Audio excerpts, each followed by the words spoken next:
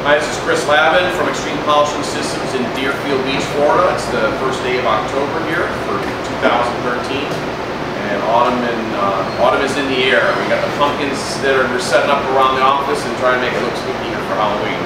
Anyways, today we're back in the warehouse, and we're going to show you how you remove epoxy coatings. I have 4 of my workers here today and some new people, and we're training on how to remove coatings. Coatings is always a big problem for a lot of contractors because they're really not sure what type of tool they're supposed to use to remove the coating with. And lots of the tools that we have in our toolboxes just really aren't cut out to do that. So what we've done is we've developed a new product that we actually make that has no diamond on this at all. This is a tungsten carbide that's on here, and this is we originally made for the steel fabrication industry for removing paint off of steel. So this will remove paint off of steel, this will remove epoxy coatings off of concrete. And we're going to be putting on this Pompano grinder here today, putting it to work and watch it so you can get a chance to see how it really does. We're going to do a comparison between a regular diamond cup wheel and then by putting this one on how much more productivity you'll have. Anyways, I hope you enjoy the show today.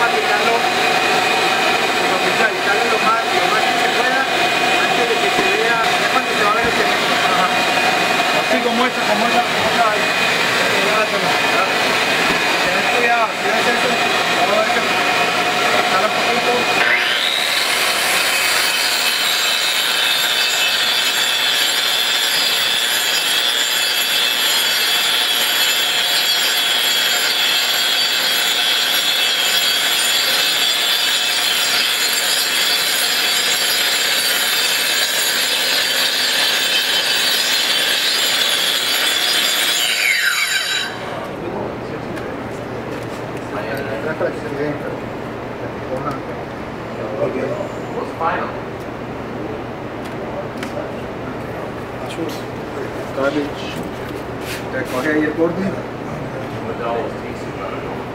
Prende ahí coge el borde, la prendes, la pones, hágale aquí si quiere al principio y se va corriendo y hace el borde. Haga un borde, hace otro borde. Yo me voy a explicarles aquí cómo va.